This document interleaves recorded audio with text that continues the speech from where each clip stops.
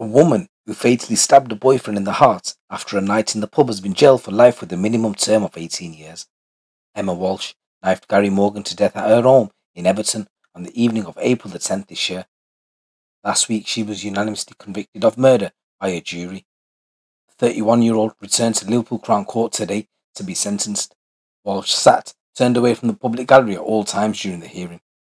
Sentencing, the Honorary Recorder of Liverpool Judge Andrew Menrick, KC, said you and he had been in a relationship for about a year before that fateful night. It began well enough, and there will have been good times, but for much of his existence, it was a tempestuous relationship marked by frequent, unpleasant arguments. I have no doubt that many of these were the result of your extreme, irrational jealousy and your consequent desire to dominate Gary Morgan's life to restrict his movements. Judge Menery described Mr. Morgan as a kind, quiet, and considerate man who was loved by all, adding, you were making his life an utter misery. For little or no reason, but typically when you were drunk, your temper explodes, and Gary Morgan was often at the receiving end. The reality is that Gary Morgan posed no threat to you at all that night. It is a tragic irony that so many members of his family and Gary Morgan himself predicted that if he stayed with you, a woman he so obviously loved, you would end up killing him. You knew full well that you had an explosive temper and were prone to using implements to cause harm. There have been plenty of warnings in the past, but you were unwilling or unable to change. The 3-week trial previously heard that the couple first met in March 2021 when Walsh contacted the 36-year-old Mr. Morgan, who had his own landscaping business over Facebook. But the year-long relationship was marred by domestic abuse.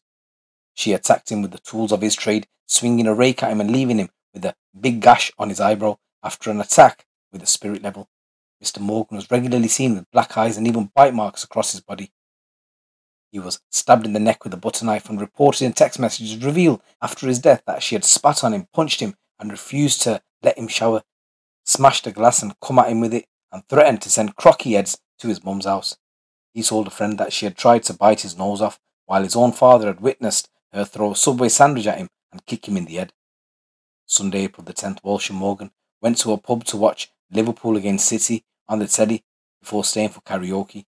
They returned to the bungalow where they lived, where she stabbed him and killed him in the chest in a drink-fueled explosive rage.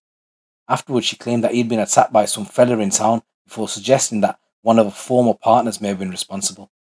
The murderer then changed the story to say that he had sustained his fatal injury after falling onto a broken shard of plastic from a Bluetooth speaker. Walsh belatedly confessed that she had indeed been responsible, but claimed that she had done so in self-defense after he began throttling her. However, it was brought up in court that she actually had a history of attacking her boyfriends with weapons in the past. This included plunging a knife through the wrist of one, severing an artery. Walsh later pulled a knife on another partner and threatened to stab him. Her defense said, what is apparent is that drink played a part in this relationship on both sides. This is not a case where you can safely conclude there was an intention to kill. There was clearly a lack of premeditation. The court had heard evidence of a long history of suffering from anxiety and depression, and they said it is right to say the defendant had an unsettled childhood, moving from fostering placements to fostering placements. Just want to say rest in peace, Gary, and my condolences go out to your family. It's your boy GT. Keep it locked, keep it real.